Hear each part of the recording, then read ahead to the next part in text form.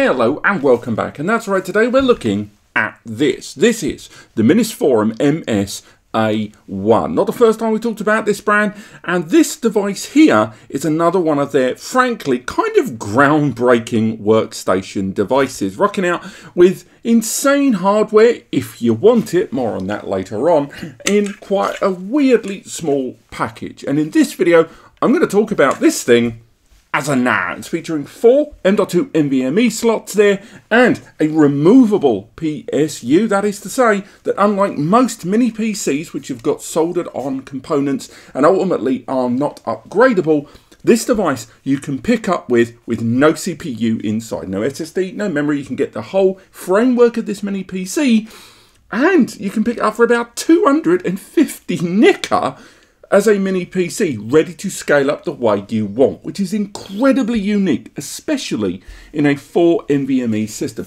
We've talked about loads of 4 NVMe systems in the world of NAS. QNAP's TBS 464. We talked about 6-bay devices like the FlashStore 6 from Acer Store there. We even talked about the TerraMaster F8. But this is a very, very compact 4-bay NVMe system that, if you want, you can go for the power user version, which is about 420, 430, and arrives with an AMD 8700G CPU there. That is an 8-core, 16-thread, 65 TDP high CPU. That is some beefy consumer components there. Obviously, that CPU, as good as it is, it's not really the most NAS-friendly CPU 24/7. You're looking at a lot of power consumption there.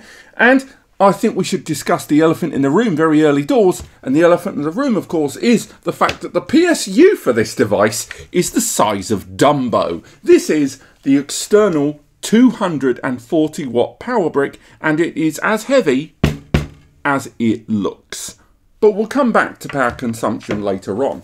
The device, if you do get the 730 nicker option there, it's got that 8-core CPU there. It also arrives with 32 gig of DDR5 memory, non-ECC, by the way. This doesn't support ECC. The Mobo doesn't support ECC, by the way, which I know a lot of you that are looking at this as a potential NVMe flash server are going to be less in love with. But that version also arrives with a 1 TB drive inside. It's a 1 TB Kingston Gen 4 SSD that it arrives with a heatsink pre-attached.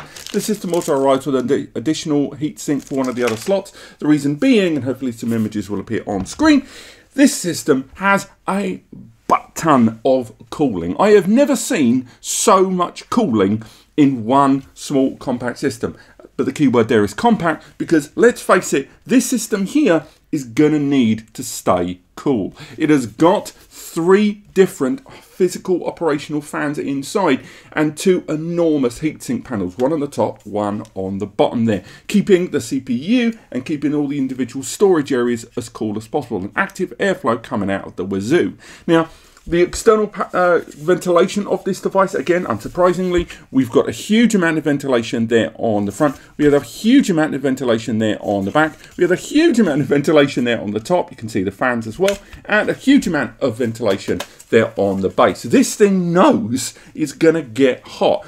And even if you don't go for the 730 nicker one and you go for the base, choose your own CPU model for 260, that is a great amount of cooling for a mini PC. There are very, very, very, very few DIY, truly CPU DIY, choose your own mini PCs in the market like this. And of course, you're probably thinking, without many fans, this thing's going to be noisy as all hell. And do you know what? I'm not going to say it was silent, but later on we'll talk more about the testing. But when we actually did our heaviest testing on this, with around 500 individual 1 gig file transfer tests on every SSD bay inside, and the CPU loading up an OS, and on top of that, afterwards running scrubbing, we got the system only at around 36 to 40 dBA with all of the fans going.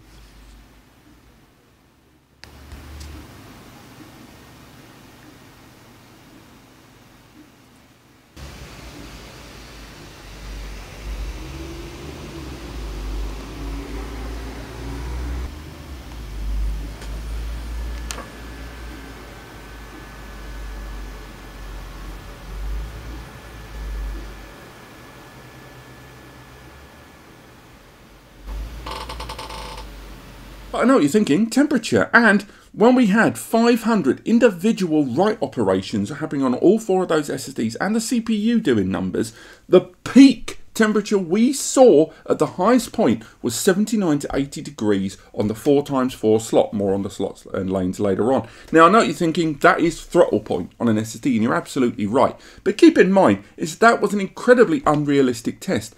And that SSD did not reach that point until the end of the 500 1GB write operations on rotation onto that drive. The fact that it hit 80 at the end of that testing while all the other drives were doing it with all of that cooling was phenomenally impressive, especially when you look at the other SSDs, which are obviously on different lane speed, again, more on that later.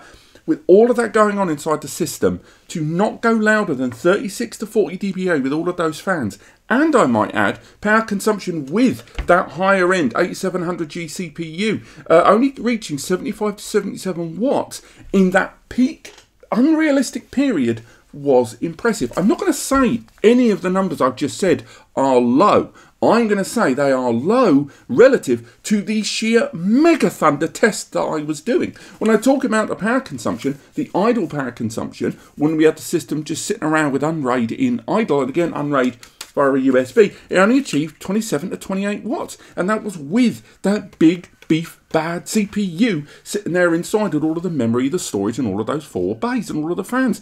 There's a very, very good power consumption numbers inside. But bringing things much more back into the realm of network attached storage, let's actually talk about that storage. I'm going to have to get in front of a few of you in the comments. Unfortunately, that little prototype board that we were sent about a month or 2 ago from Minisforum, unfortunately does not fit inside this device. You can't add an additional bunch of slots inside this. This only supports the MS-A1, something we've reviewed before as a NAS, and spoiler alert, is still the better option for me between these two.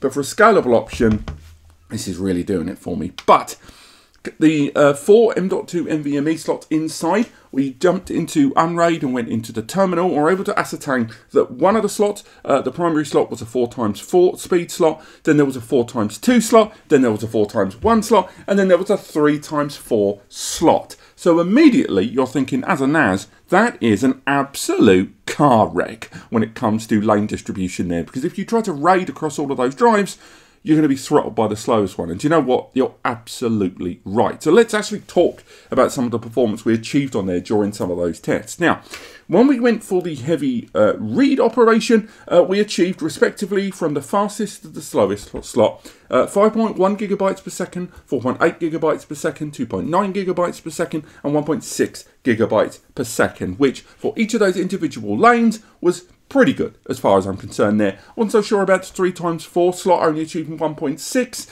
but the rest of them seemed all right for what I was seeing there. Now, when it comes to the right slots there, again, none of these are going to be as high as the traditional synthetic ones, but these are hardly realistic tests. In the write test performance there, we saw 4.8 gigabytes per second, 4.6 gigabytes per second, 2.8 gigabytes per second, and 1.5 gigabytes per second there. So again, raiding them all together there, you're going to see mixed results. But what I kind of was disappointed by was when I went in and started moving data between SSDs internally. Transfers of 1 gigabyte of data, creation being copy and read between 2 drives. I went for the fastest 2 drives, and I only achieved between 500 and 550 megs. That was the 2 Gen 4x4 and Gen 4x2 slots there. Again, only around 500 megs internal handover for the data between those 2 drives. So then I was like, okay, what about the slowest drives? So now I went for the Gen 4x1 and the Gen 3x4 slot.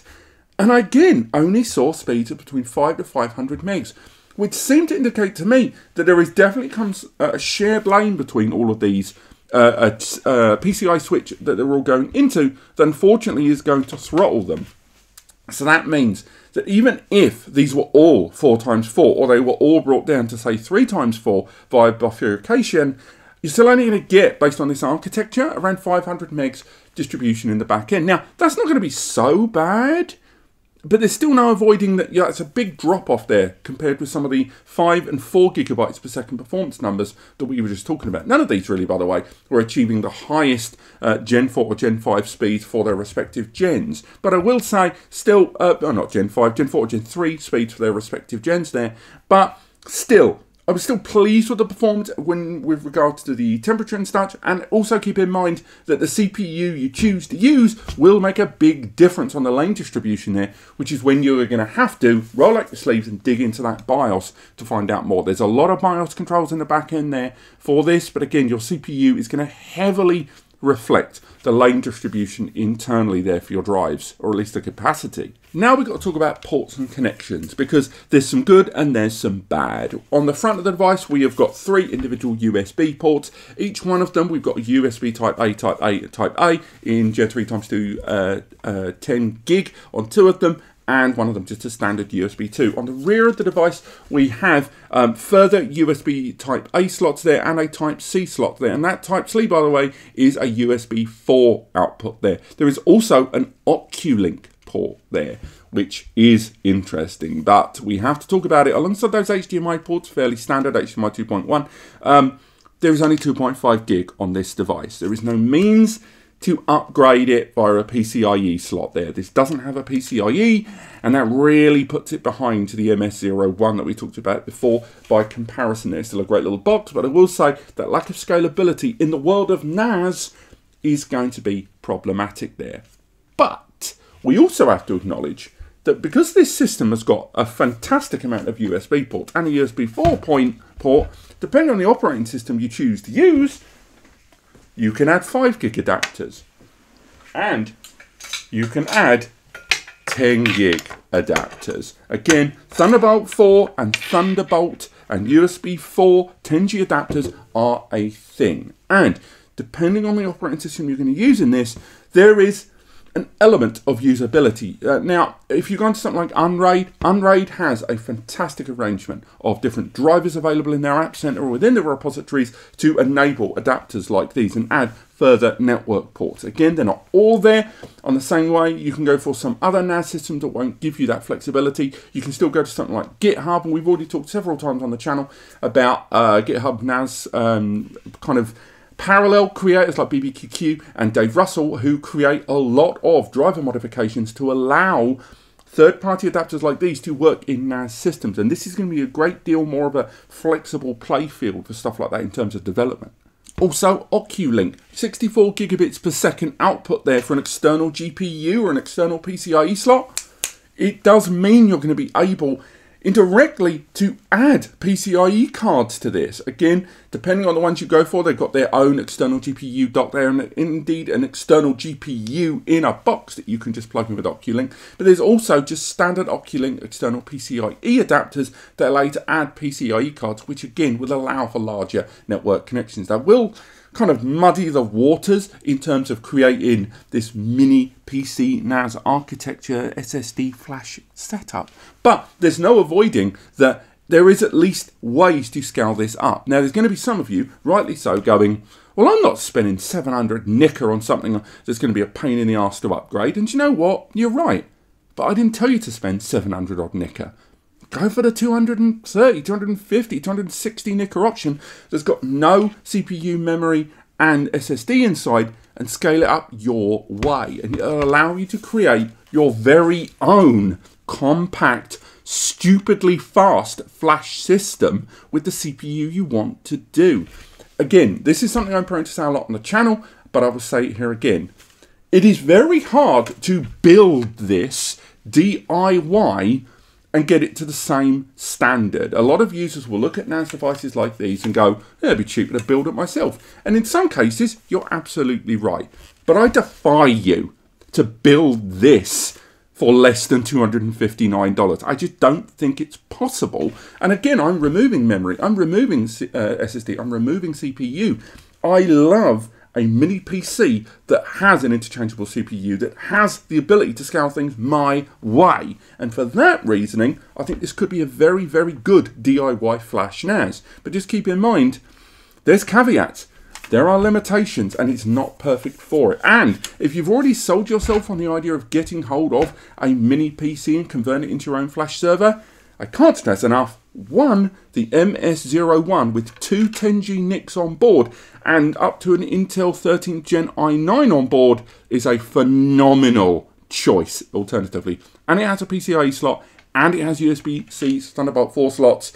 It is a more easy and flexible upgradable solution. It just means you're going to be locked in on a lot of that hardware. And who knows, Minisforum might actually release this sodding thing one day commercially. But this has been the MS-A1 as a NAS. Is it worth going for? If you have been on the market finding out more about this device and you're looking for reviews on it as a mini PC, shout out again to Lorio over at Tech Notice. He did like a review for this thing weeks ago about it as a mini PC. I recommend it. I'll link it in the description. But apart from that, thank you so much for watching and have yourselves a fantastic week.